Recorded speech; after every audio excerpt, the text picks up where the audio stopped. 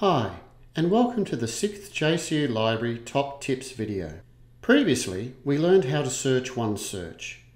It is also important to know that the library also provides access to specialised databases for most disciplines that may give you more relevant results. Subject LibGuides help direct you to these resources. So what is a library database? Library databases contain published information that we can't find freely available on the internet. Some databases contain the full text of articles from journals, magazines, newspapers, books, and more. A list of all library databases can be found by selecting Databases from the library homepage. However, there are a lot of them, over 280 at last count. How can we tell which one to use?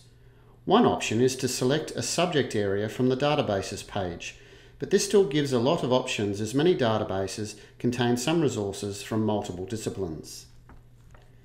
To find the most appropriate databases for your subject, use the library's Subject LibGuides, which is short for Library Guide. Access these using the Subject LibGuides link on the library homepage. There are many types of LibGuides, including discipline guides, subject code guides, how-to guides, and online tutorials. The how-to guides cover topics such as referencing, using ebooks, statistics, newspapers, evaluating sources, and more. The discipline guides and subject code guides are designed to help you know which resources and databases are useful for your discipline or subjects.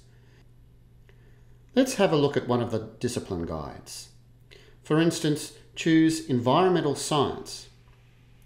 Some suggested databases are listed to the right, and tabs along the top provide us with lots of other useful information.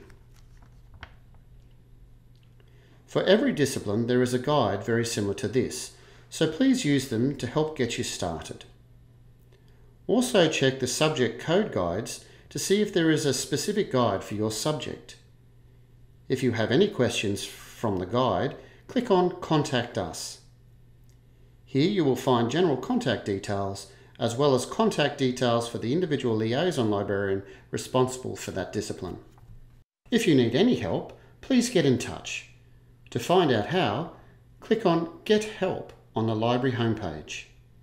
You can use library FAQs to answer some common questions, use the chat service during library opening hours, use the Info Help contact form, or phone the library for more assistance.